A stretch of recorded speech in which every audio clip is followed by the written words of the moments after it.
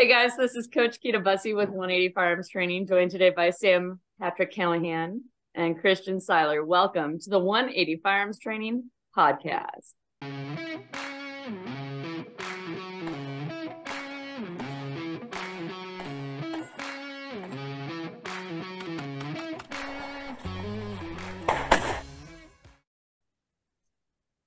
right, Christian, why don't you go ahead and introduce yourself?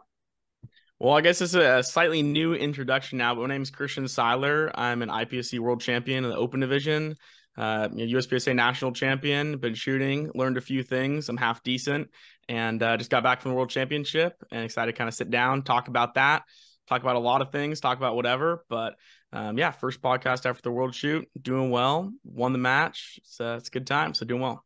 I like that little title change here. Congratulations. I like not a world title. You're the world champion until what, 2025? I mean, I don't plan on stopping there, but yes, you are correct. Yes, sir. Yes, sir. I like it. And it's going to be in South Africa.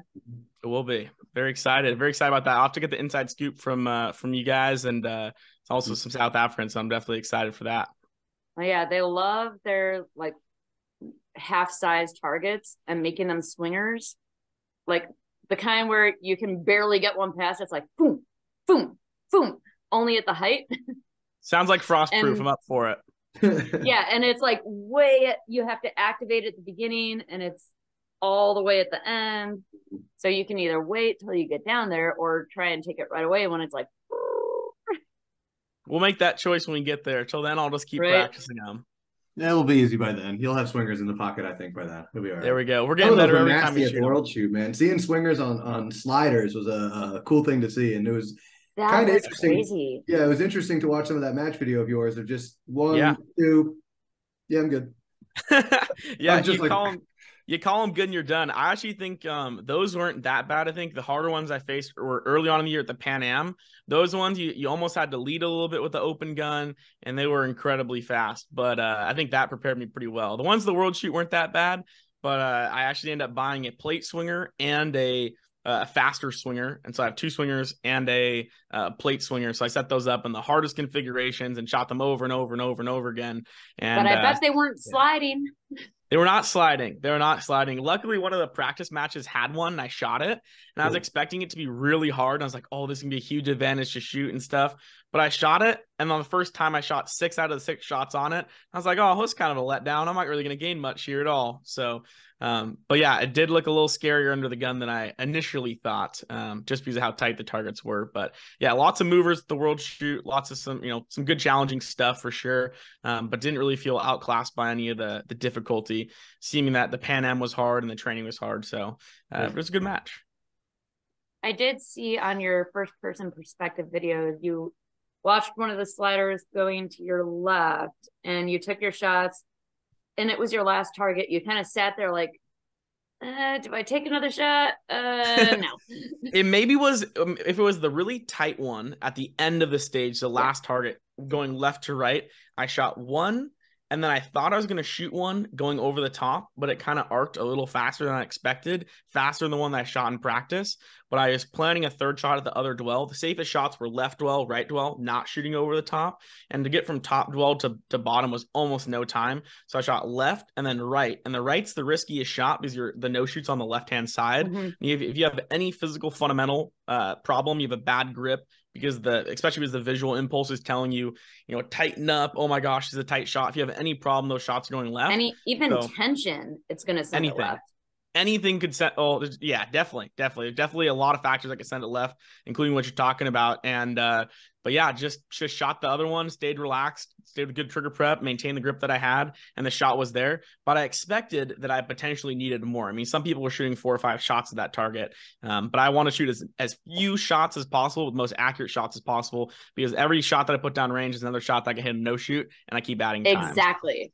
So I did notice a change in you as well. So in the beginning, you were sending more shots, and then toward the end, you were like trusting yourself more. Definitely. Yeah. I mean, I definitely deal with pressure very well, and I like that. And I think it really amps me up. But I think at a certain level, sometimes that can, make you second guess what you're shooting and can get your heart rate real fast. And I work on, slowing that down a little bit. but no one can really recreate the pressure of the first stage of the world shoot. And I think I managed it really, really well. I saw a lot of people really freaking out. I think externally, I always look good, cool, calm, and collected no matter what's going on, which I think is really important and having that mindset. But yeah, first stage was a lot of stuff going on, a lot of impulses going on. So I sent a few extra rounds on the first stage, notably because I thought I was shooting the wall because the little wiggly bridge didn't get all the way left and right exactly where I wanted. So I sent a few extra shots. And then what's funny about that is, and I'm confident in not putting those. I mean, I had all the hits on it, missed a single shot on that one.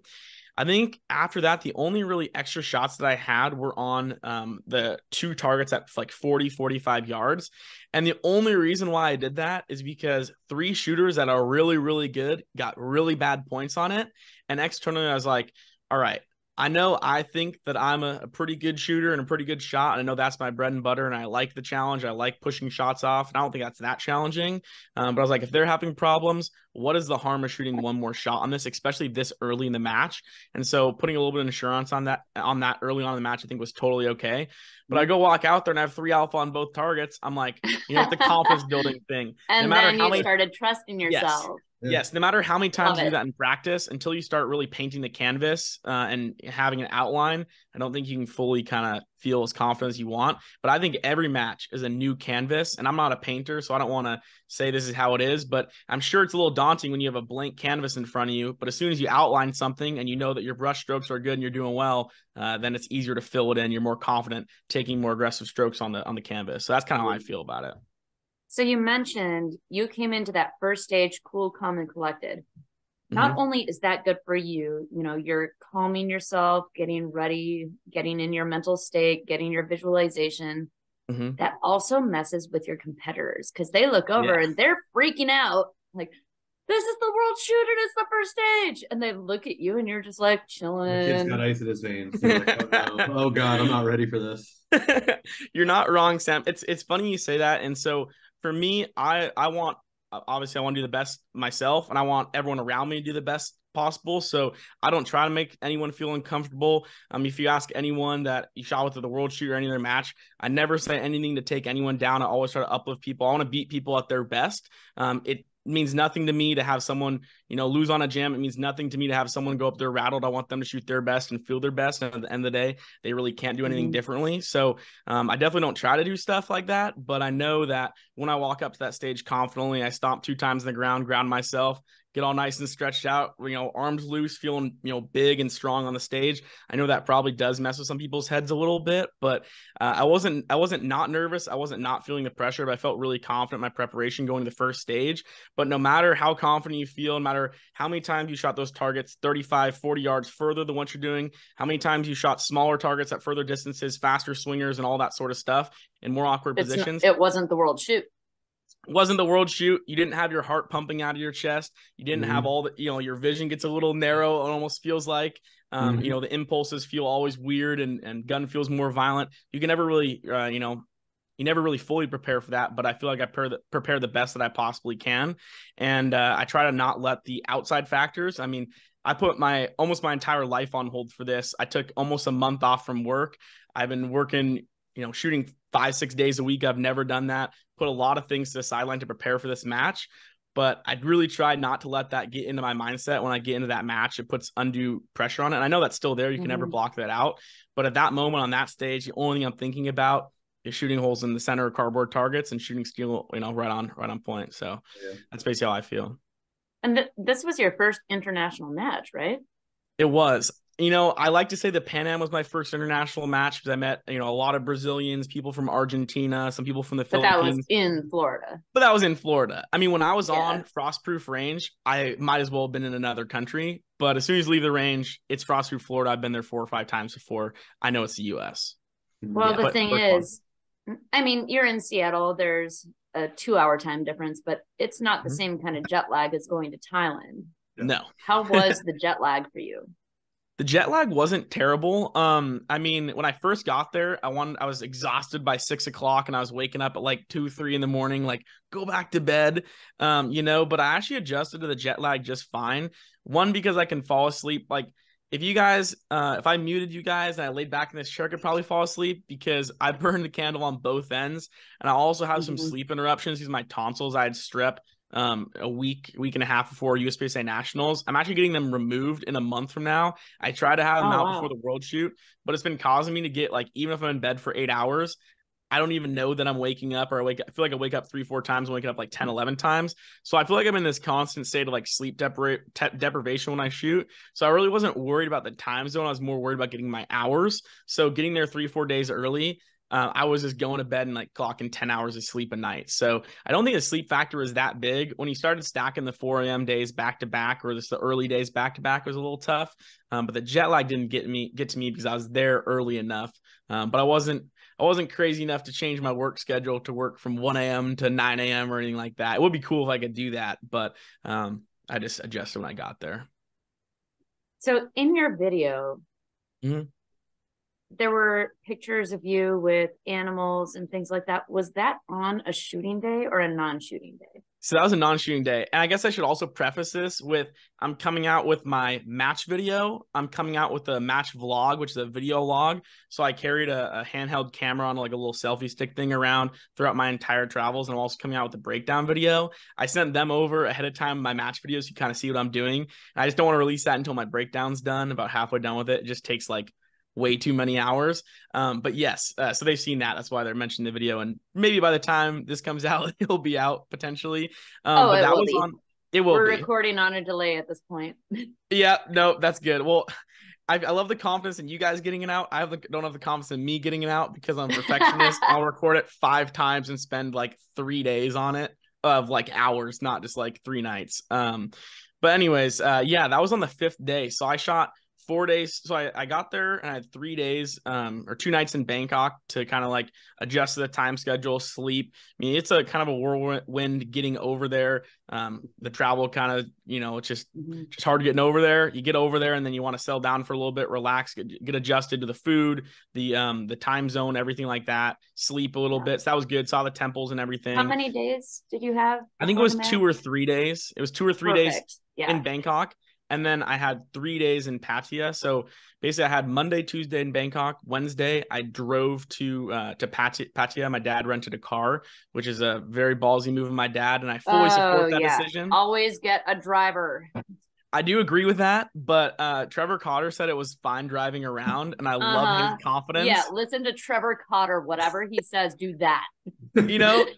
Sometimes the man is right. And it wasn't too bad driving. My dad's luckily a good driver. It worked out good and he drove around. It was nice to have the freedom of doing it, but I'll take Trevor's confidence on this one and we'll rock around. But Wednesday we got there, checked out all the stages and everything, which was really cool. Got to the match and I felt like I had good confidence on those stages. And it was, I know I'm diverting from the question, we're going kind of timeline, but we'll get to the animals for sure. But it was good seeing all the stages and meeting all the people. I mean, I couldn't walk this is kind of, Pan Am, I was meeting a lot of people and pictures and stuff, but at this, I was not really expecting much more than that, but the World Show I couldn't walk like 5 feet without like signing stuff and taking pictures, which is really cool. It's really cool when it's not during the match, right? But it was cool for sure. So I made sure to kind of make my rounds there. And then, so I saw all the stages. And then on the way home, we were passing one of the practice ranges. And I stopped in there, met the owner of that, Tactics and Gun. And I shot like 2 or 3 mags. It passed close. She was super nice to let me do that. So I shot that day. And then Thursday, I shot this little pre-match. And then Friday, I practiced with Jaime Saldinha Jr. from Brazil. And then Saturday morning, I just shot 2 mags on match ammo with Chris Tilley and Clemente. And then opening ceremonies, and we started kicking off on Sunday. So we had a few days in there, which I think helped a lot and built my confidence, because when I first got to Thailand, I feel like I'm a very independent, kind of roll the punches, very street smart guy, but like it's a little crazy country. There's a lot of stuff going on and I'm fine with that. It was just like, you got to feel a little more comfortable, especially kind of punching out early and going all around, and always felt safe and stuff. It was just a lot going on in Thailand. So it was good to kind of feel comfortable with everything, know where everything's at, the silly stuff, like where's the grocery store and stuff like that. So it all worked out good. Totally. Yeah. The reason I asked about the animals is because when you posted it in your video, you did kind of have sort of a hard time getting back into your mental space Mm-hmm. in the Yeah. stages you posted right after that. So I wasn't sure if that was because you were out touring and seeing animals and then jumped into shooting and had a Mhm. hard time getting back there, or what happened No. there. Yeah, no, that definitely they definitely makes sense, but I don't think that was exactly it. That definitely could have been something, but I don't think that was the case with me at all. I saw the animals in the morning, the tigers and the elephants and everything, but I ended the day getting right back locked in. I feel like a little bit of a mental refresher is good. I mean, you want to stay behind the gun, you want to stay focused, but a little bit of a break after 4 days of shooting back to back, I think was really beneficial. I think if I would have just seen the animals and like hung out by the beach and then showed up the next day, I think I would not have performed very well. But at the end of that day, so I slept in, got some more sleep because I woke up 4 a.m. the last day, and I was waking up before the next day. So I got like 10 hours of sleep on that night, which was really good. Woke up, saw the elephants, saw the tigers, and then that afternoon I went and shot, maybe 50, 60 rounds. And I was just like, boom, there we go. A little bit of the mental fog. I can refocus and kind of get back in touch with stuff and then just shoot. And I felt totally locked in going to bed. I think it was just an approach change on the last day. I mean, I knew I was up by 40 points with 6 stages left. I don't remember exactly how many points were still left out there, but it would have been, Edsel would have had to connect on every single stage, basically win every single stage, and I would need to shoot below 90%. But I think it's pretty difficult to shoot below 90% if you just go shoot alphas at a good pace. So I think it was a strategy change, and I think it was a good strategy change.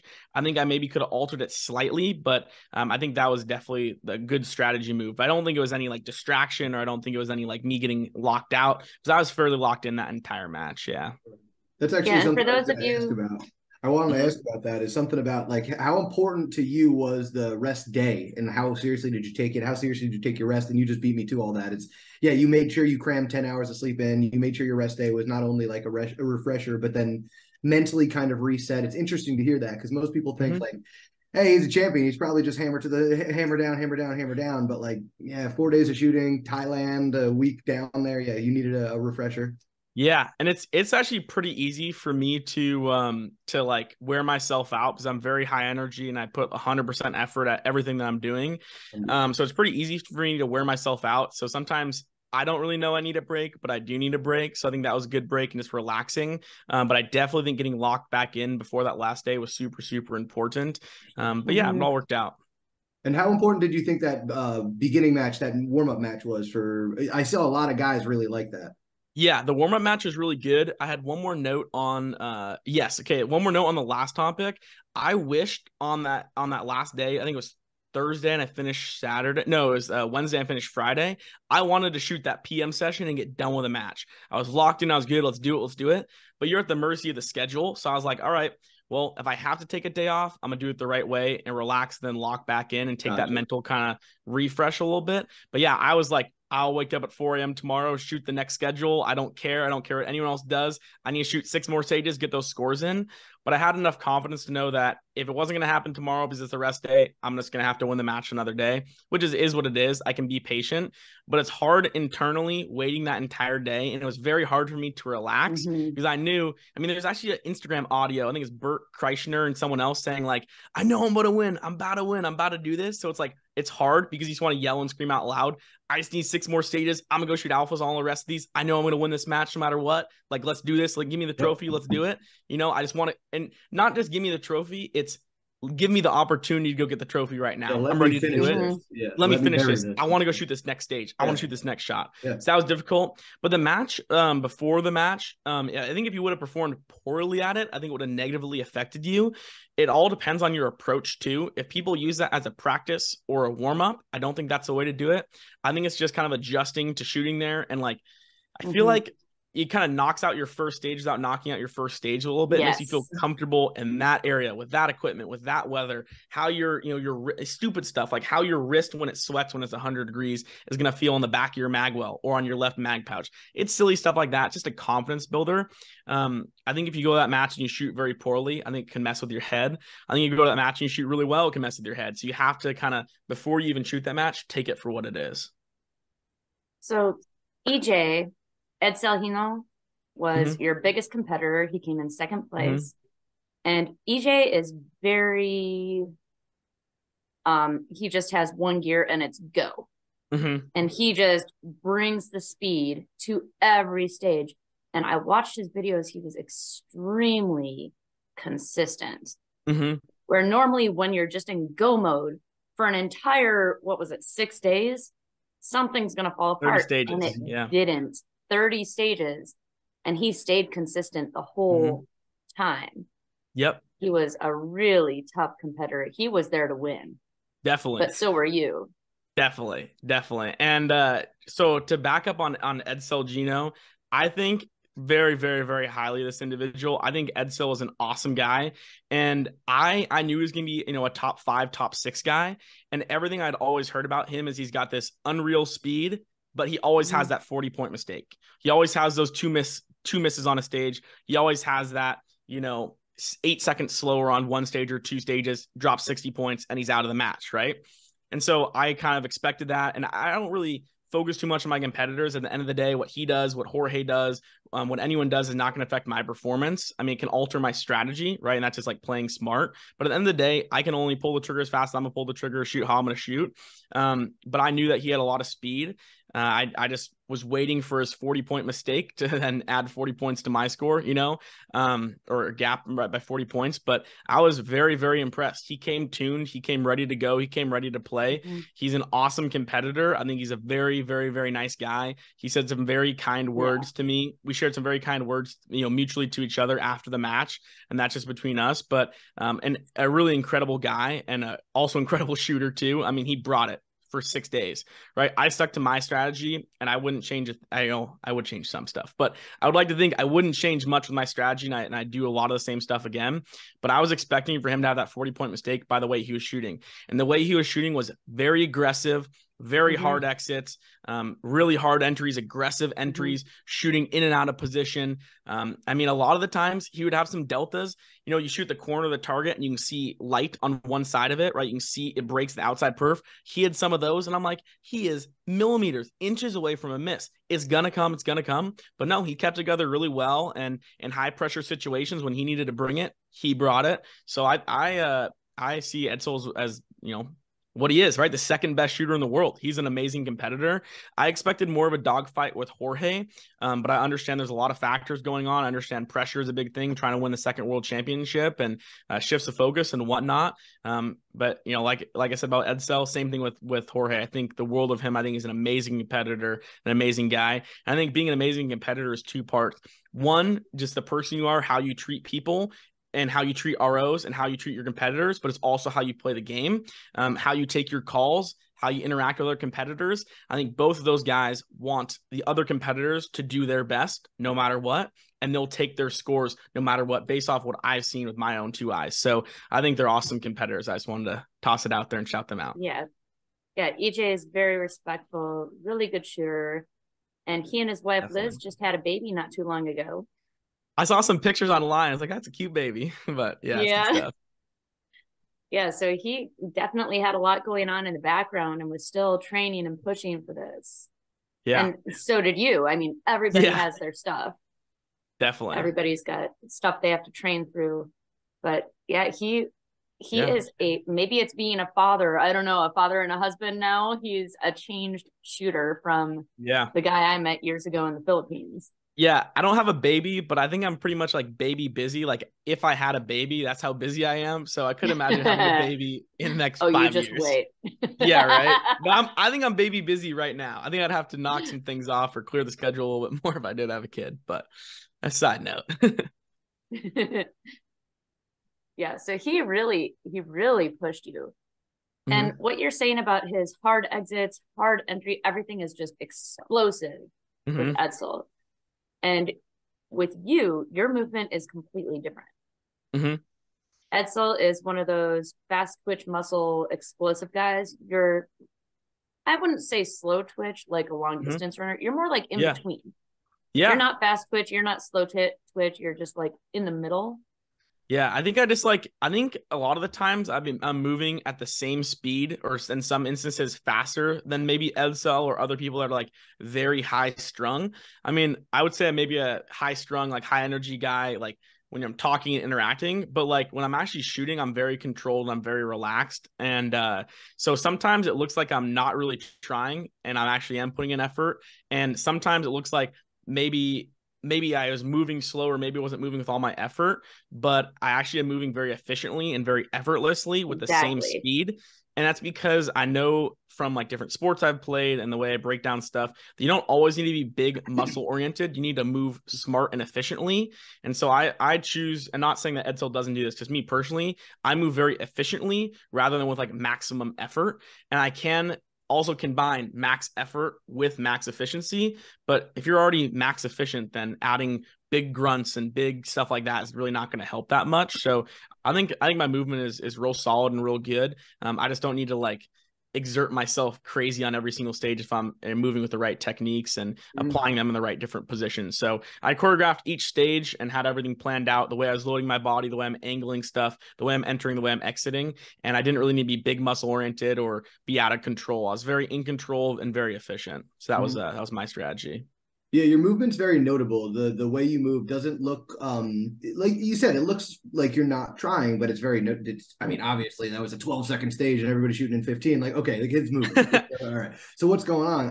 I noticed that you're an ex-athlete. How much does that affect your movement? How much does it affect your training and stuff like that? You think that has a big influence on like how low you stay when you're coming into positions and stuff like that?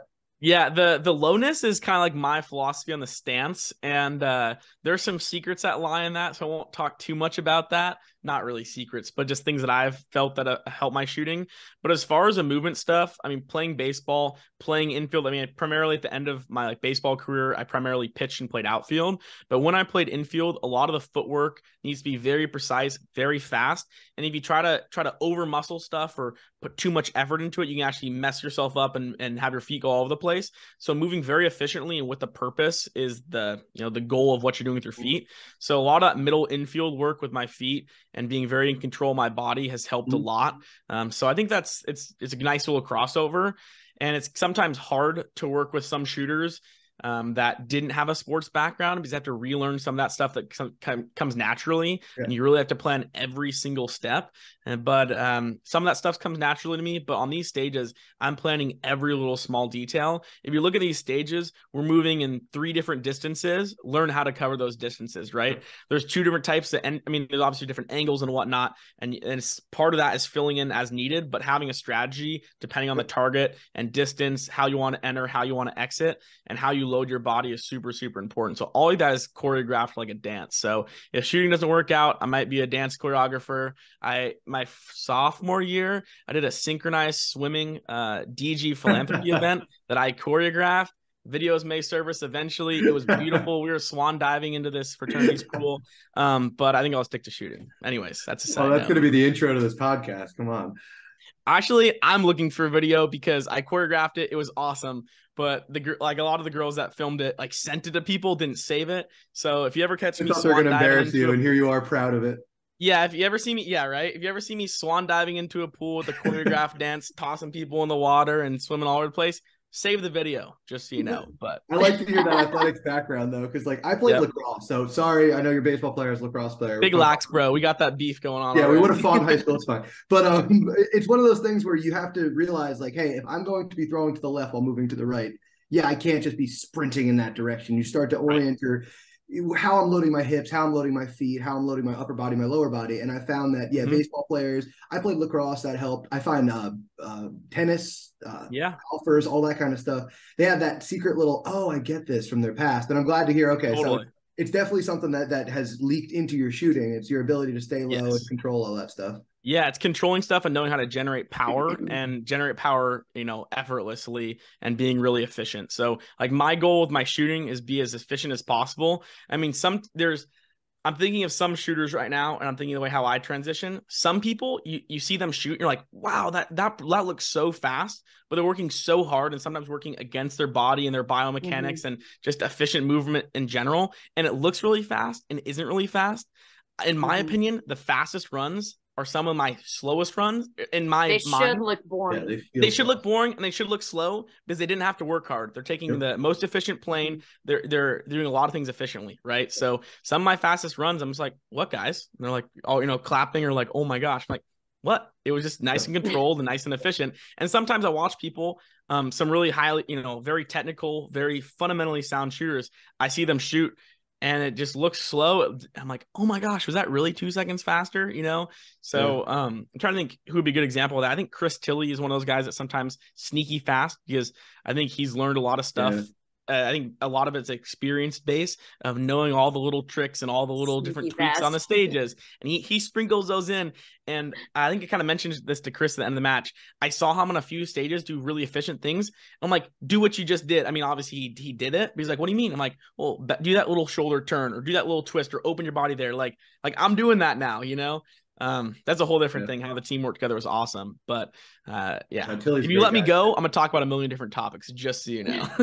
Well, you mentioned something in there with the working hard. I see a lot of people, like everybody's talking about transitions online and eyes and this, that, and the other thing, and I'll leave all that for argument and other podcasts. But what I see, I see in a lot of your transitions is they don't look slow, they don't look fast, they look just, if I were to draw you a transition on a piece of paper, they look exactly like that. And I even notice it looks like on big transition, it looks like you're almost bringing your gun down to the target, regardless of if the targets are side by side. Is that something I'm just seeing because the GoPro videos are like fisheye, or is that something that you can speak on? You have a little bit of a point there. Sometimes I kind of like rainbow the gun when I don't exactly mean to do so. I think in my transitions, I really like to feel the drive. I really like to feel the call the shot and the push off, which sometimes I exaggerate that. And I think that some of my training, kind of going into the match, unfortunately, some of that stuff sometimes happens. I mean, sometimes you'll see me have my gun up like egregiously early, like really, really early. And yes, that is a good thing, but it doesn't need to be that over exaggerated. So sometimes I over exaggerate stuff, because sometimes when people have a really hard time bringing the gun up, I'll just make them put the gun up like way too early, because then it starts, that feels uncomfortable. And then what's right starts to feel less uncomfortable, because right now what's right feels uncomfortable. You make them more uncomfortable and that starts feeling, a little more comfortable. So there is a point to that, but I don't always try to do that. I try to, have my eyes lead, find that spot, have my gun meet what I'm looking at, and stop on that spot. So, but sometimes I get caught over exaggerating some of the stuff. And sometimes that's because when I have a problem, like let's say I have a vision problem, I will do 1 or 2 drills to fix that over and over and over and over and over and over again until I fix it. And then sometimes you can overcorrect. So that's just how it is sometimes. It's interesting though, because I like the theory of over exaggerate and overemphasize rather than underemphasize. Obviously, key to always is like, hey, overrun positions, don't underrun positions. But it's something that it makes a lot of sense. If anybody's learned from me is listening, I always joke with them, exaggerate. I want you to shoot like you're acting on stage, that you're shooting USPSA stage. And that generally gets what I want out of people when they're not. Get the point across. Yeah, because I want you to act silly. And they're like, oh, I tried to act silly and it was right. See? Yeah, right. So that exaggeration, that exaggeration of always do it the exact way I was trained, not harder, but exaggerate that mental thing. So I see that in your shooting, and it's like, all right. Yeah, speaks totally. Like one more example, and sorry, I know Keita's trying to pop in with something there. One more example of that is sometimes people don't drive off the target, right? The bullet leaves the barrel and they're lingering too long. And it's like, I'm like, well, drive off the gun, drive off that target faster. And they're like, well, it's the max. There's no way I can do it better, right? I'm like, all right. They put their gun out. I hold the bottom of their hands. I'm like, okay, pull the trigger. And as soon as that bullet leaves the barrel, I drive their hands off. I'm like, where did you hit? He's like, no way I hit the target, right? It's still in the center. It's like, as soon as that bullet leaves the barrel, there's such a delay before you then are interpreting what just happened when you can drive off the gun. So you just rip their hands off, not off the gun, right? They hold the gun, rip their gun off of the target. They're like, oh, well, that's the maximum. So you want to get as close as possible to that. And once you feel that, I mean, if you take the gun off and go bang and rip across, right? Bang and rip across. That's the maximum you can possibly do it, right? As soon as the bullet leaves the barrel, you're ripping off it. So sometimes you do need to over exaggerate it and see what the maximum is, just to see what you can do. Yeah, I have a drill for that. Tim Herron, I'll always remember Tim Herron. Like he always gets funny reactions out of that, because he does a calling your shot drill and a follow through drill, and I'll literally just take a shot and just throw the gun that way, and everybody goes, "What?" And then you try it a couple times, like, oh, okay, I'm being slow, man. Totally. I love the little tricks. I love the little tricks like that. I'm learning all those as I go along a little bit, but most of the time it's self-discovery and a practice, and I'm like, oh, that worked, or that fixed my problem, or here's how I think about it better. So that's been the most self-discovery to help my teaching, and that's definitely evolved. And unfortunately, I don't have as much time for teaching anymore. Hopefully, more in the future, because I do truly love doing that. And it's a lot of fun. And I still get messages from people like 4 years ago, and they're like, I finally got this to work really good, or this has been working awesome. I get the email of someone who's like, it's so rewarding. Yeah, you see, like, even people, I mean, I've only taught some masters and GM guys, but some people made huge strides, like C class to master class. And they're like, I know what I have physical limitations or this or that, but I've gotten so much better and I've taken action on this and I've grown and I've learned this. So it's cool. Hopefully do more in the future, but the little instructing tips like that have been really cool, especially when they're generated from your own being. I mean, I think a lot of the material is kind of recycled and a lot of people kind of do stuff, but it's cool to find little tricks. I'm not saying that specifically is one, but it's cool to find stuff in the training and then implementing it. It's been a lot of fun. And there's a lot of times where I think, oh, well, wish I knew that 4 years ago or 5 years ago. And so I create the shortcuts, but sometimes it's too late. Yeah, well, in 2 years, 3 years, you'll probably have your own little training conglomerate that you're sitting on top of. Right. And if I had my own kid, that'd be the only thing I could really tell the little secrets to. If I had my own kid and started training him, like what Eric is doing, my gosh, I would just overwhelm him with all of the instructions, but good stuff. So sorry, my lights went out and lost power and stuff, so got it fixed. But I wanted to go back to stage 5 in the world shoot. I was talking about EJ being super explosive and you being kind of like medium, not fast twitch, not slow twitch, kind of in between. And I watched your first person video, and because it was first person, that made it hard to tell what you were doing. But I was really impressed how, okay, so for those of you watching, it's kind of like a J-shaped stage, and at the loop of the J is 2 walls that meet, separated by a little opening, and there's an activator sequence inside. So what EJ did was he jumped across to the hook of the J and then ran forward. What Christian did was just kind of cut the corner really smoothly without ever jarring his sights and ran right in. And just watching your first person video, I was like, well, I know he had to have cut the corner or he wouldn't be in that position, but it was so smooth. It was like you were just walking.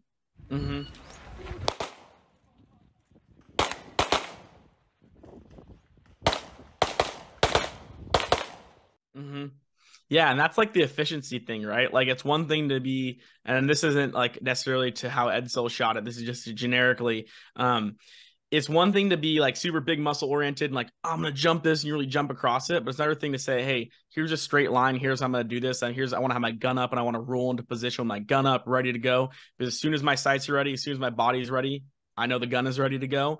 Right. So just took the, fastest path there. And it's interesting. So just setting the scene of this, I've been shooting consistently the entire world shoot. The first day I had a malfunction with my magazine and I had a miss a millimeter into the hardcover. And I was just getting greedy, trying to poke out too many alphas when I should have said, oh, it's okay to shoot a Charlie on this one target, especially with major power factor. But I was just getting greedy, wanted to have all the alphas. So I lost like 50, 60 points on the first day. And I was only down 15 points after the first day. Each and every other day, I added at least 10 points. I won every single day. After that, 2, 3, 4 won those days. And then I was up by 40 points going to the last day, which is enough where if I just shoot the alphas, don't have a big mistake, even if someone connects on almost all of those stages, be very hard. That's a very solid lead. Winning by 40 points is you won by a lot, you won by a good chunk there. And so going into that last day, I said, hey, I'm going to shoot the alphas. I'm going to avoid misses. I'm going to avoid the ditches, right? And just shoot the alphas as fast as possible. And that's it. Stay real consistent. If I need an extra swinger pass, I need an extra swinger pass. But I was doing that, and Edsel was having the runs of his life. I mean, I think he won maybe 2 out of the 4 stages. And the other ones, he was like 97% because he was pushing with the push of, if I don't do it now, there's no way I'm winning, right? I'm here to win. And for a lot of us, if we're not first, we're last, and that's not true for everyone. Some people are totally fine podiuming and they want to secure their second place. They don't even look at the first place and they want to hold their second place and they'll fend off third rather than try to push for first. That's a whole different thing. But this is clearly not Edsel's approach. He was going, he wanted to win. He wanted to win. Yes. And he was going to the wall. And in my mind, if I shot those stages, because I'll never put another shooter down. If I shot those stages like he did 6 times, or those 6 stages, maybe 10 times, half of those times, you're going to have a 20, 30 point mistake easily. Yeah. If you're shooting deltas that are, at the edge of the target where half is then exposed to a miss and half is the delta, if you do that 10 times, you're going to miss 2-3 times at least, right? But hey, props to Edsel. He brought it. He shot really, really good. He did. Right. And I had 2 stages left. So I'm like, you know what? I'm just going to put a little bit more pressure on, right? I'm open my acceptable zone to the full alpha. I'm using the full alpha. I was using just the center of the alpha to really make sure I was, that's my acceptable zone that I was shooting at for consistency. I opened it up to the center of the alpha, and that allowed me just that little extra speed that I needed to, I think, shoot 97% on that stage or something like that. And I put in a little bit more aggression with what I was doing, still staying very efficient. And I almost won that stage, and it gave me like 10 more points back when I wasn't planning on winning a single stage. So I always know that I have that weapon in my pocket, and I know that I can bring it out. And actually, I built a lot of confidence with that in the past 6 months and different experiences that I've had. But I just added that little extra touch that I needed. No, by no means out of control. That's when I could do 10 times out of 10. But that's what I needed to then gap by 10 more points. But yeah, like you just said, Keita, I mean, sometimes it's not about shooting crazy. It's not about any of that sort of stuff. It's about taking the most efficient plan and being smart about it. And that's why being a tactician and a strategist on some of these stages and sticking with the fundamentals and what you know is right and the fastest way or most efficient way is what you want to do. So you're exactly another right. Another thing we talked about before the world shoot when we did our matchbook breakdown was the steps. Yes. And I talked about how the best way to do that is not to jump off the steps, because then you're not in control. Steps. If you make contact with each step, then you're applying force to that step, and it's applying force back on you, propelling you much faster than 9.8, which is gravity, meters per second squared. I mean, it's more than that, because it's not just gravity. You're still using gravity, but you're also applying physical force. So it's going to be faster to go down the steps, touching each step, than just jumping. Yeah. No, and then you're in control. Yeah. I totally believe that. I think you have all the science behind it, and all that sounds totally good. In the moment, I thought by me not jumping off of those steps, I thought I was losing time. And I was like, hey, if this is the last stage, I'm willing to sacrifice my ACL to win this match. Like, I'm okay to jump off the steps, possibly risking injury to be faster. I think a lot of people thought it was faster. What you're telling me makes a lot of sense. And I'm gonna go with that it wasn't faster. And I totally trust that. But in the moment, I thought it was faster jumping off. So in that mindset of thinking it's faster to jump off, I was still willing to sacrifice a little bit of the speed for the consistency and the longevity of doing this 10 times out of 10 to stay in control and shoot the good second half of the stage and the good second half, third, fourth, fifth, part of the whole entire match. So no, the logic makes sense on that, but everything that I did in this match was oriented towards consistency. And it's easy for some people to confuse a lack of confidence with an approach. Like sometimes people will say, oh, I don't know, if you take not an extra pass on a swinger, but you go 1-1 where maybe you could have taken 2 in a pass. Oh, that's a lack of confidence or a lack of ability. But it's like, hey, if you do it that way and you plan on doing that and you have a miss and you take that 30 second point penalty, let's say I lose 5 at the maximum of me not doing that way, it's not worth risking that. So you're constantly playing risk versus reward, and you're embedding that within your stage plan and your strategy. And let me tell you, on the 4th day, when I saw Edsel taking some more points to the bank and started chipping away at the lead, did I want to say, I'm so much better than this. Why don't I just go crush these stages like I've been doing this the entire match and go win these stages because I know I can? And that's a confidence thing. And that's like, I want to do that. But in my head, I have to say, oh, wait, Christian, play smart. I know you want to do this. I know you can do this, but you have to play the game smart, right? Can you do it 10 out of 10 times? But can you do it 10 out of 10 times? And at this point where I'm at in this match with 40 points up, is that really what you want to do? And in my heart, I do know that I would rather go home knowing that I risked it all and I shot to my maximum potential than lose kind of coasting. But in the back of my head, I knew that I wouldn't lose 20 points doing this strategy, and I could always pull out of the back pocket winning any of these stages. So I think I'd still stick to that same exact approach. I maybe would have taken a similar approach that I took on the stage we're talking about, a little more aggression, opening my acceptable zone. But I think the position I was in, I think allowed for that. But with some of the matches I've shot recently and some of the problems that I've had in some of the regionals and nationals and stuff like that have shown that I do have that win 5 stages in a row if I need be, right? So it's good to know. Sometimes it's good to push yourself, but I like the strategy that I played with. And yeah, we'll see what happens in the next world shoot. Maybe I come to the last day and I'm down 40 points and I go win 6 stages to win the world shoot. But I'll do everything in my power not to let that happen. I'd like 60 points going to the last day of the next world shoot. So we set the goals higher. We try to keep getting better, and that's what we do. Hell yeah. So at the world shoot, it's always a very, very close match.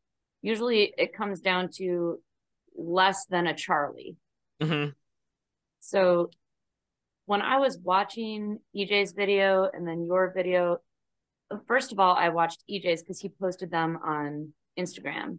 Mm-hmm. And I saw him make that jump. And I said to myself, if Christian didn't make that jump, he's going to win. Luckily, it wasn't that close. I'll never let it get that close. I mean, some people will be like, oh, we won by 13 points. It was really close.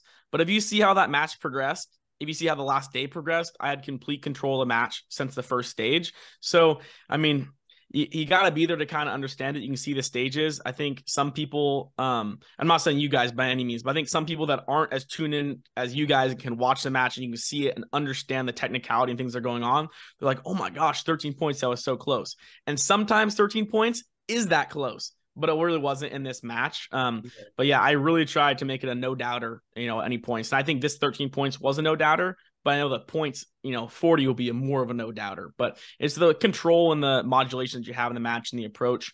So yeah, I was really happy with how it worked out. There's things I'd take back, right? My magazine, I think this is the problem because my Eddie Garcia guns have never, ever, ever, ever, ever had a problem. And there's a reason why I buy those guns with my own money, because I think they're the best open gun you could possibly buy. And I trust Eddie, and he's just like got everything dialed and very technical, and he really does. And but it was a magazine problem that I had. I also had that in the shoot off with the magazine, so I took it out, potentially causing the over travel something. The magazine, it's a magazine I don't always use. I thought I was doing myself a good thing by using a mag I've only used a little bit, but anyways, I had a rack at the worst time when the plates disappeared. You guys saw that. I lost 23 points, I think 23 points doing that. And I was like, well, that's what most people would want to win by at this match. I still came back from that. And people like Edsel didn't have any of those big problems. Not saying gun related, but he didn't have the 20-point loss instantly, right? If anything, it was just, potentially a bad performance on one, or nothing glaring, no 2 misses on something, at most 1 no shoot or something like that. And then I had that 1 miss that I think cost me 30 something points. So I lost almost 60 points, 50, 60 points on the first day. And after that, I just shot the center of the alpha like I know how to do, and it worked out pretty good. But yeah, I'm just happy that I worked my butt off so I could do this at the world shoot, because I think if I didn't train the way that I did, I wouldn't have the confidence to go in there and do what I did, and you just wouldn't have the skills to back it up, because it really takes a certain level of skills, a certain level of mental game, and you put those two together, and that's what it really takes.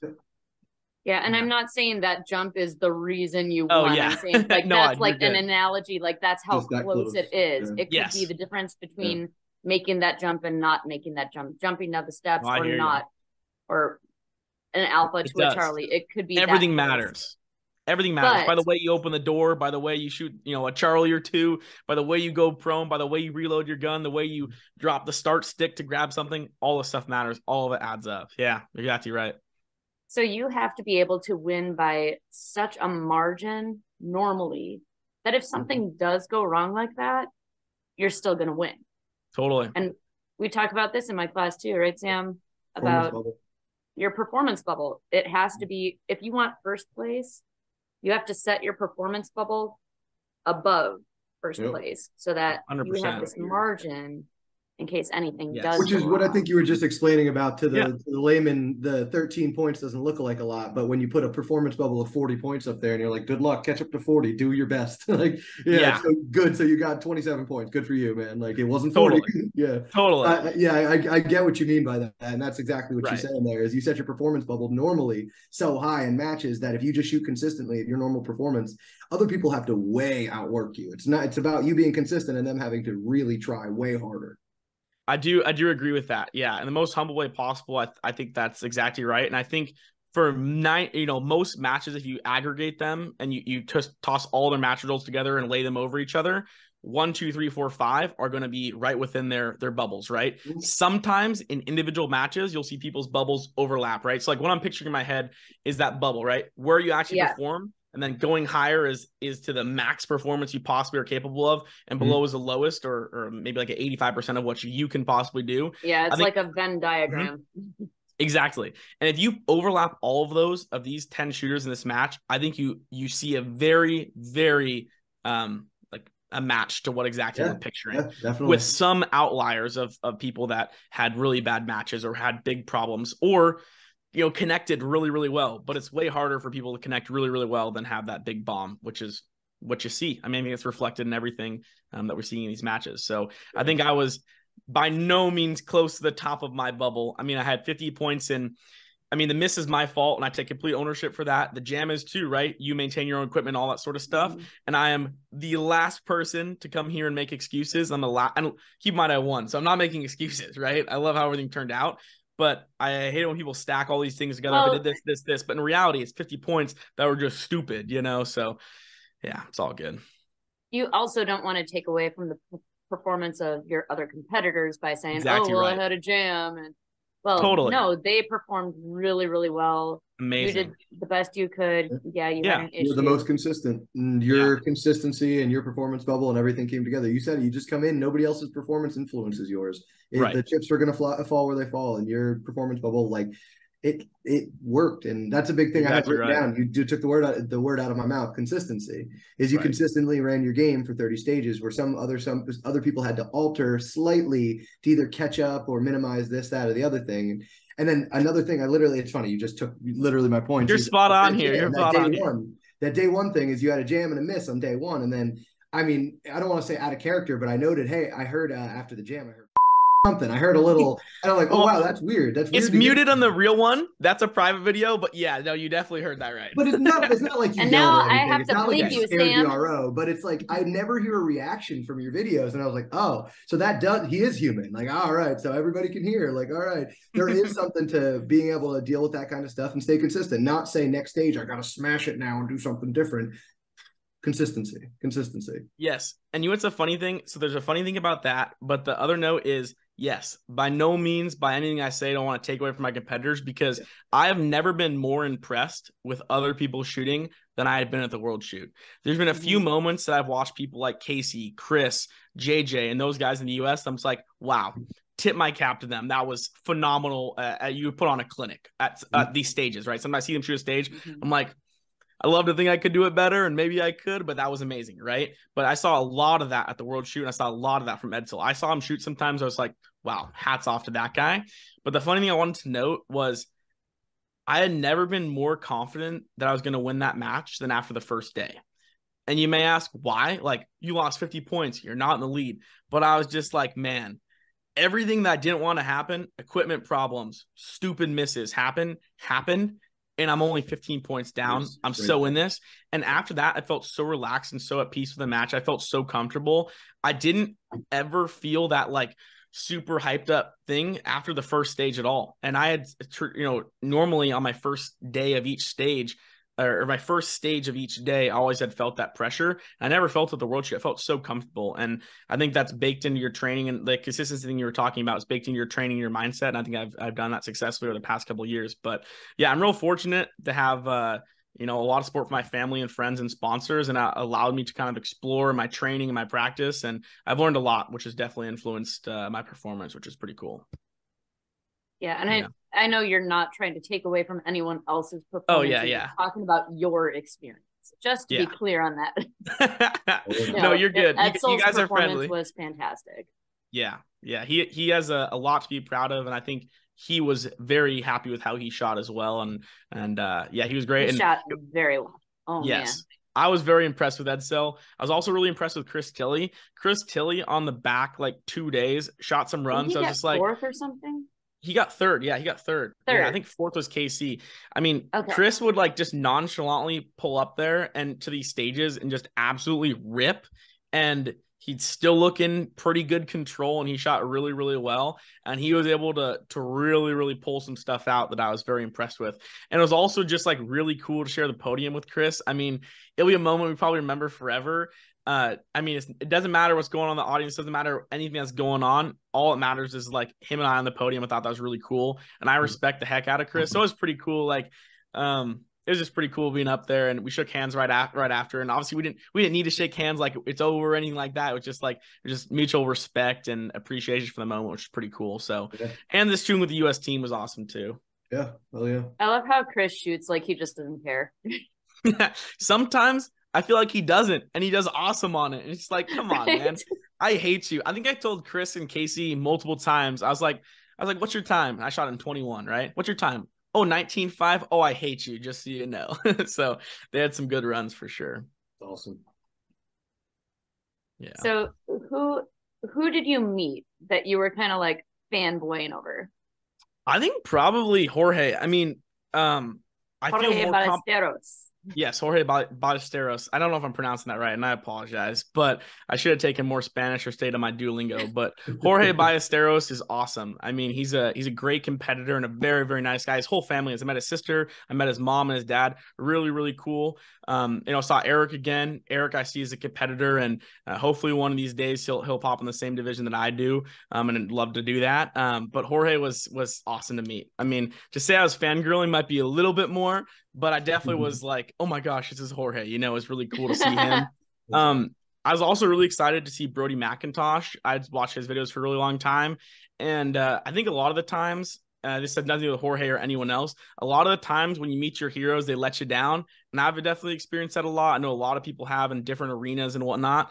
But, and not saying like some of these guys are my heroes, but I mean, these are guys I've looked up to for a while for sure. And sometimes not everyone lives up to that. And I think people like Brody and Jorge really lived up to that, of being like really cool competitors, really fair competitors, and really cool guys. The whole Australian team was awesome.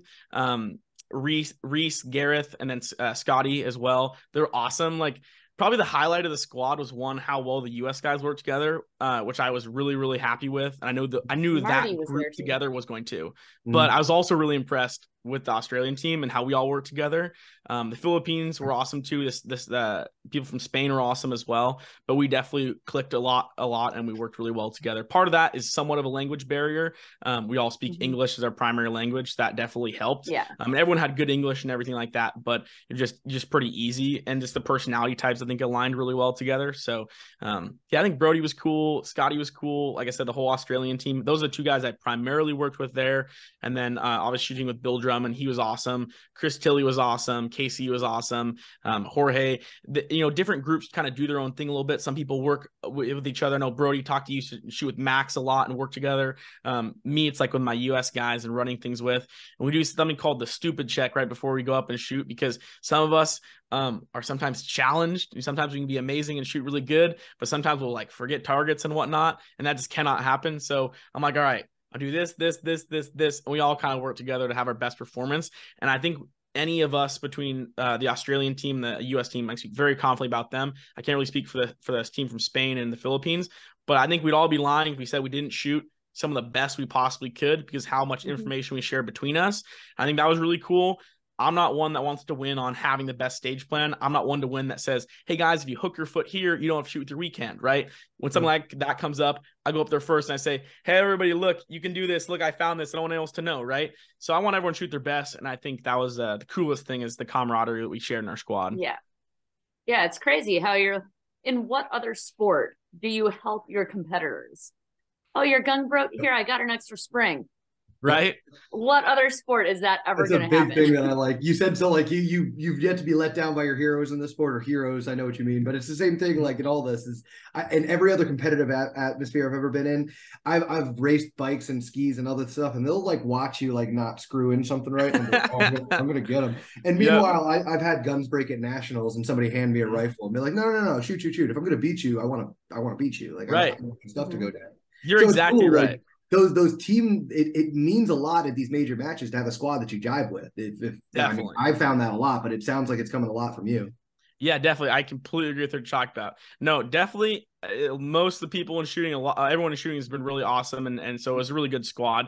But yeah, some of my heroes have let me down, but it was really cool to see some of my heroes at at the World Shoot be even cooler than I thought. You know, I thought everyone would be kind of, you know, whatever, but everyone was super cool. And I thought some of the people that I met were some of the best experiences of the match and probably the moments to remember the most. Yeah. I was so happy to see JJ get first. Me too. I was stoked for him. He's come in second so many times, and he deserved it so hard. Yeah, he earned that. He totally deserved that. I was so happy to see him get first. Yeah. No, I was super excited. Oh, sorry. Just to note, JJ and I are very competitive, and we shoot against each other a lot. And you know, we're really competitive with one another. But I'd be lying if I said I wasn't happy for him. I was extremely happy for him. Yeah. And it's like I told him, I was like, we'd be best friends if we weren't competing against each other all the time, right? You know, and I think he's a really, really cool guy. But yeah, no, it was nice. On the second to last day, we had that little break and we were showing each other videos and whatnot. And so that was kind of cool to work together. I'd also be lying to say I didn't want him to shoot open. I did want him to shoot open. I love more competition. I love shooting, competing with him. It's always a pleasure to share the same range with him, especially in the same division. So yeah, I want everyone to shoot open. I want everyone to shoot in my division. And it's a letdown if everyone doesn't shoot in my division, because I want to shoot against everybody. I want the best competition. I want the most pressure. Most competition at the end of the day. But I was You're like the guy looking for the new limited optics title. You're saying, no, I'll bring it. No. And I'm not just directly after champions. I'm not directly after, you know, championships, but I'm after champions and championships. I want all the competition. I don't want to win because someone else was somewhere else. I want to win because I'm the best shooter in the world, period. And so I challenge the competition and I love competing with them. And I have so much respect for the effort and hard work that they put in and all the people that have come before me. So it's just an honor to be able to shoot with all them. So another person I was really happy to see get a title was little Morgan. Oh my gosh, yes. Love Morgan. She is a little rock star. I mean, she's so cool. She's the same age as my daughter. So I'm just like, is it 16? 15. 15. Sorry, 15. That's right. 15. I know. Crazy. She shoots like a very world mature champion. Yeah, 15-year-old world champion. She shoots so much more maturely beyond her years. The way she interacts with other people and, you know, the way she conducts herself is like way beyond her years, which is really cool. I think I definitely had to have that when I was younger because you're throwing with a bunch of dudes, but especially as a female, there's not as many of them in the sport. You know, she really holds her own really, really well. And it was pretty cool because I taught a class down in Biloxi, Mississippi, and her and her dad took it, and they're an awesome family. And they took mine too. Oh yeah, that's awesome. And you can tell that she listens very, very well. And I'm sure I had very similar instruction. I never took your class or a formal class when I was younger, but I definitely had some instruction that probably went in one ear and out the other. But she's very actionable on stuff. And so I'm really impressed with all the work that she's put in, all the development she's put in. I think notably in the past year and a half, she's made two really big changes, and it's her setup and it's her stance and her grip. And her stance and grip allow her to shoot that gun so much faster with so much more control and consistency. And those two things together have made her so much better. And she's made everything better, right? But those two changes are just like huge fundamental changes that are just so instrumental to your success. And she's totally got them on lock. So it was funny because this is a very, very true story. I've always been dreaming of winning the world championship and having the flag and everything and whatnot, and having the trophy. But I was like, and, you know, big boys and big champion stuff, only never cry, all this sort of stuff. But when you've worked your entire adult life or however long I've been alive, right, for this, it's definitely an emotional thing to win this trophy. And there's so much on the line. I put my entire life on hold to win this, you know, to a certain extent. It's definitely an emotional moment to win it. And it's not just me, it's my family supporting me, primarily my mom and dad, who helped me tape targets at, you know, late nights, early mornings, and help, you know, load ammo sometimes and help prepare the gear. So it's not just me that I'd be letting down, losing. And I know they've said, they wouldn't be let down if I lost, but there's a lot riding on this. But it's funny when Morgan went up there and had that flag wrapped around her and got the trophy, you know, someone was cutting onions back there. I'm not talking rolling down, but let me just tell you, I just shot a bunch of, you know, saline in my eye to get like an eyelash out or something. But I did not cry when I went up there, which I was surprised about because I was really happy for her. And even JJ walking up there with the flag, I was like, good stuff. So, that was a tearjerker seeing JJ get up there. Yeah, definitely both. He deserved that. Yeah, absolutely. Yeah, you guys all represented us damn well, man. All of you, like, definitely. I watched all of you get it there. I'm like, Yep, totally. Yeah, it was pretty I'm cool. so invested. Like, it's like you're watching your favorite TV show. Sitting Totally. back here in the US in my living room, like, who's up there? Who's up there? Oh Right. my God. I wish they would have done a little bit more like live stuff, because I had, 100, 200 people back home that all wanted to watch and all want to support. So that's the only bummer, they kind of like live play-by-play and updates and all that sort of stuff. Yeah. But there's no reason not to get political, because I'm very apolitical with the USPSA stuff, because I just have too many balls in the court to get really involved with that at this point in my life. But yeah, it'd be cool if we could blow this up a little bit more, because we really have something really cool and really special here. So that's a I side think note. so too. Yeah. But I mean, if people are going to watch Jersey Shore, why wouldn't they watch this? Yeah, I mean, you got to be a little bit of a USPSA no nerd. offense, Sam. No. But I know Bill Duda's coming out with his he's doing all the match videos and stuff, for at least for Area 8. I don't know how far he's getting with that. And I'm seeing that be a huge addition to our sport. I mean, with the technology and everything, you're definitely right. It's so cool to watch. If we can just get more people to look at what we're doing, it's enamoring. I show people who have no idea what guns are, and they're like, that's really cool. You could do that. Yeah. Do you remember Max? Look at Sorry. You remember Max Michelle Hot Shots? Remember Hot Shots? And they around. They follow Max Michelle around. That was the coolest thing. I told Max this at opening ceremony. We were walking together at the early part of it, and I told him, I was like, you know how many times I've seen you watch or win the world shoot on Hot Shots? Like, I couldn't even count on my hand. I've watched that maybe 10 plus times, and that's one of the things, side note, early success. I've studied everyone. I've analyzed everyone. I've watched every video there is out there, right? I guess I probably should take more classes. That might have been also a help. But yeah, I watched Max on the World Shoot 10 times. That video is awesome, right? So I try to do my own with my little camera that's sitting here, and I got a 4K vlog camera for the match. But there's only so much I can do with how busy I'm doing and all the stuff that's going on to do it. So it'd be cool if someone else did that. Maybe next. I mean, I think some people had some film crews that they brought over to do that, but it would be pretty. Bill Duda, sure. I know. Come on, get on this. I believe in him. Bill Duda can do it. Right? I think USPSA should do it. Well, I mean, at least within the US, and then for the world shoot. Yeah. No, it'd be maybe it'd be for good nationals for sure. In the world shoot. Maybe some area matches. I mean, totally. Yeah, no, there's I'm sure we could find a way to pay for it. I'm sure if I find a way to do it, because I think a lot of people would support that. I mean, I would pay to watch that at home. I mean, right? I don't know, start tossing out some numbers and how high we go up individually, start buying a play-by-play and watch people shoot. But I mean, people are eating popcorn and having little like parties watching the nationals on their practice court at home. Yeah. What if they had it filmed? I mean, come on, it'd be pretty cool. But I don't want to get into politics of the USPSA. I'm very removed from that at this point in my life. Maybe when I'm older, I think with some of the business background and my experiences personally, I think I could do a lot of good stuff for USPSA. By no means that any precursor to me running anytime soon for any position. I have a lot of respect for people who take their free time and donate it to the sport and put in a lot of work. So definitely, thank your directors and elected officials that are putting in the hard work for that.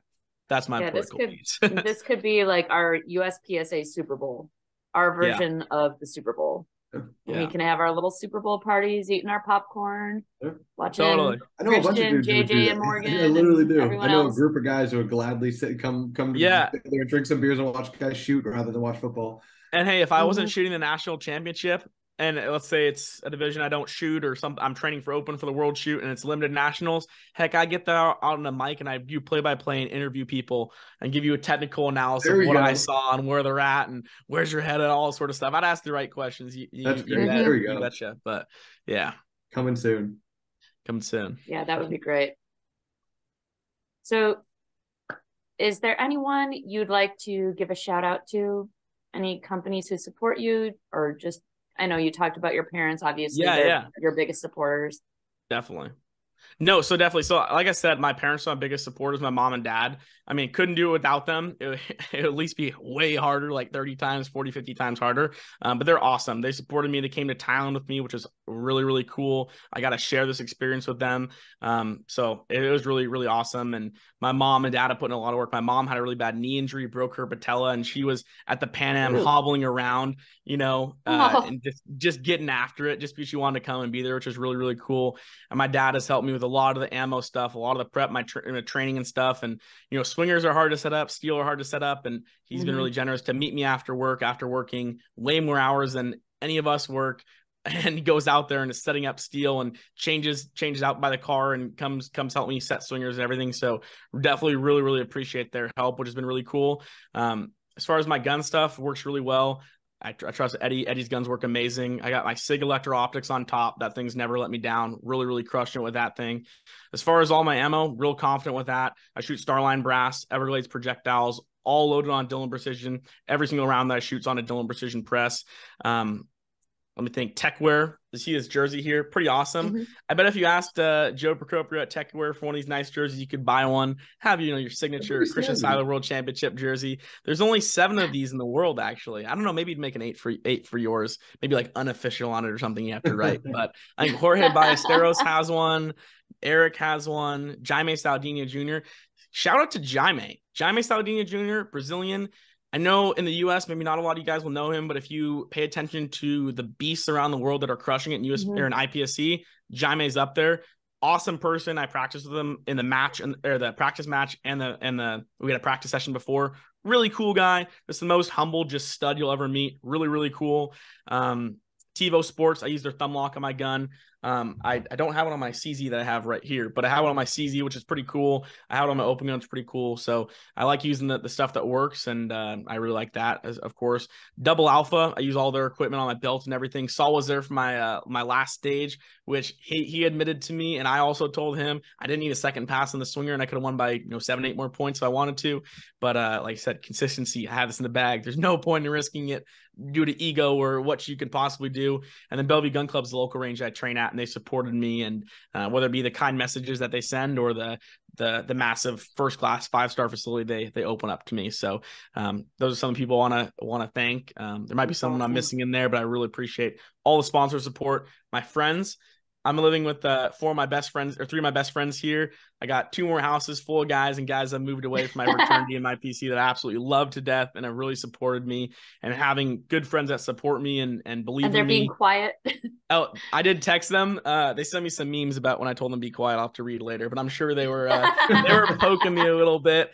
And then my friends, some of my buddies all around the country, they know who they are, who've been a real support. So it's a team win. There is so much that needs to go right to win this world shoot. Not only does all your stuff need to work, not only do you need to work on, the top degree, there's a lot of prep that goes into it. It's not just you fly to this match to show up and shoot. There's so much prep work. And I'll also have to be grateful to myself at the end of the day for putting in all this work, but I can't be naive enough or stupid enough to think that this wasn't a massive team win. So yeah, it's a dream come true. I've worked incredibly hard. But here's the thing, at the end of the day, I love the grind. I'll always tell you it's a grind. I'll always tell you it's a lot of work, but I truly love the grind. Sometimes I wish, when you're at the match pressure and you're just getting, it's all on you. There's so much riding on it. Sometimes you're like, you know what? That practice thing is really fun to do. Maybe we should just practice, right? But obviously taking the test is the coolest part. But yeah. I love the grind, and that's what makes it, doable for me. I love grinding. I love putting in the work, and I love growing my skill set. I'm going to continue to do exactly that. What's next for me? Who knows? I'm still setting my sights. If you look at a little list that I wrote at the MGM junior camp when I was 13 years old, Max Michel was a speaker, said, write your goals down. I wrote some outside shooting goals, and I have one little sheet here. It's about that big. It says, win a local match, win a state match, win a sectional match, win a regional, and then win a national championship. At the top is a win a world championship, a little scribbled on trophy that looks awful. And I just crossed off every single one of those. What comes next, we'll know. But, we'll never know until it happens. So times 2, times 3. That's what's going to be right. Times 10. Yeah. There we go. You heard it here. So you mentioned the jersey. Those of you who haven't been to an international match, it is tradition to exchange jerseys with people from other countries. And I saw this really touching moment. Who did you exchange your jersey with? Jorge. I exchanged it with Jorge and Eric, but I think the coolest jersey exchange was with Jorge. I remembered to bring a jersey, but we both forgot to change it. We both had jerseys in our bags, not the entire time, but basically up to the last day to exchange it. And we finally did it at awards. And it was pretty cool because I just shook his hand and told him kind of what that meant to me, and likewise, vice versa. It was pretty cool moment. And we changed the jersey. He's like, let's get a picture of this. So I was like, yeah, great idea. Way smarter than I was in that moment. But it was pretty cool. Took a cool picture of us changing the jerseys, and I got nothing but good things to say about Jorge for sure. Yeah, that was touching because he is the previous Open World Champion, and he held that title for 5 years. Because of COVID. The world shoot was delayed 2 years, which adds an immense amount of pressure. because Totally. you've been training for this one match for 5 years instead of 3 years, which is already a lot. And he'd been So, stomping people for those 5 years. I mean, I haven't seen him in the yes. US and we'd never crossed paths, but it wasn't like he won this world championship and just, fell asleep. This guy was stomping people at all matches across Europe, across Asia. He was really crushing it. So it was a pretty cool experience to shoot with those guys. And I think still a lot of that match, what are we, like a month out from that match? Still a lot of that stuff really hasn't even hit me yet, but every once in a while it'll be stupid stuff like driving or falling asleep. I'm like, wow, that was pretty cool, shooting against Jorge, going to the world championship. I still really haven't like celebrated. I mean, my friends threw a little party when I was back here and everything. Yeah, I don't know. Just for me, it's the grind was the cool part and the fun part, and winning it was kind of just, this is what's going to happen at the end. So it's a pretty cool experience and feel grateful. And yeah, the match was very, very cool. So for our listeners, you can go back to last season, 180 Firearms Training Podcast, and watch the podcast with Jorge. You were interested in hearing from him as well. I thought you were going to, listen to Jorge for sure. Listen to Takita's podcast here, the 180 Firearms Training Podcast. But also, I thought you were going to mention, listen to me, a year and a half ago, 2 years ago. It was very technical, a lot of mindset stuff going on and everything. That was pretty cool. I've had a few really long, road trips and stuff just by myself, or 2-hour drives that I've called everybody that I want to call. So I'll toss on old podcasts and listen to them, mostly other people, but every once in a while I listen to some of the old little sound bites and stuff like that. It's pretty cool. But yeah, I remember doing that and just, has much changed? Has the mindset changed that much? I don't really think so. I mean, kind of pretty much. No, the you same. did exactly what you said you were going to do. Mm-hmm. Yeah. You stuck to it. It's pretty cool. It's pretty cool for sure. And while you're checking out the Jorge Ballesteros podcast, and while you're checking out the last podcast with me, you should check out, by the time this airs, my match video. My match video is very cool. I don't think there's another world champion that's ever posted all 30 stages and showed you it before. Not just do I post all 30 stages of it, I also post a vlog that takes you through the entire match. If you're going to go to a world shoot, or you just want to see it because it's awesome. The play-by-play of me training the last days before I leave, hanging out, shooting the whole match process. Check out the vlog. Oh, yeah. But if that's not enough and not a huge advantage for you to get better or have awesome entertainment, there's a match breakdown video. I was just going to say, what other world champion shows you all 30 stages? 0. This is how to beat me. Here's how to beat me. Here's a strategy. Here's what you can learn from it. And it's only a few bucks to do it. Right. So, yeah, it's pretty cool. I break down every single stage. We'll link that all in this then. We'll link that all in the podcast. Because it'll probably, we'll wait for you to post it before we post this one. We'll be smart about it. It'll be quick. We'll give you some time. We know. I spent like 20, 30 hours on it. Hopefully I'll finish it maybe in the next few days. But I break down every individual stage, the mindset, all the little tips and tricks that I kind of talk about. And I definitely embed a lot of stuff in there. I'm not going to give you a full class in there, but it might as well be a little crash course on a lot of really important stuff. So it's pretty cool. I wish I could see another world champion break down their 30 stages. You probably will never see it. You'll have to go watch a world championship to see it. But I filmed it on my head cam. I filmed it third person, 2 different angles and posting it. So go check it out. Put a lot of hard work into that sort of stuff. And not just in the video editing, but the training too. I take that pretty seriously from now and again. Yeah. Thank you for doing that. Yeah. Look at Christian giving back to the sport.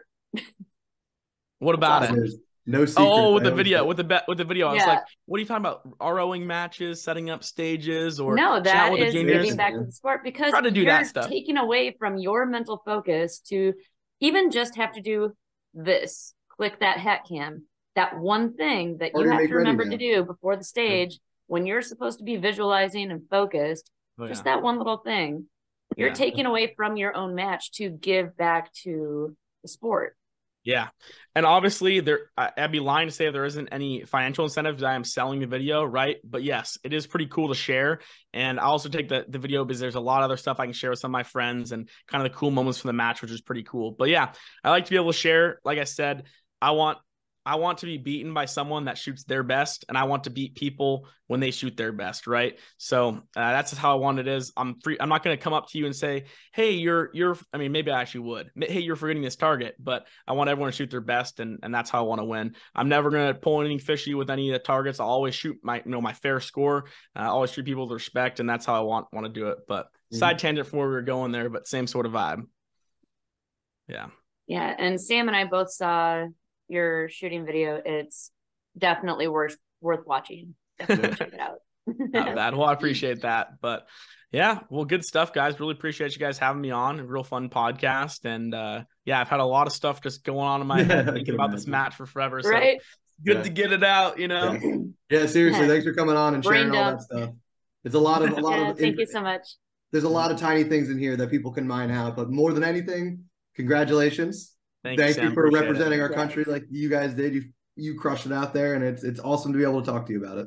Appreciate it. Pleasure meeting you, and it's good seeing Keita again. Always a pleasure. Yeah, you too. If you enjoyed this video, please like and subscribe. And check out his videos. Do all that.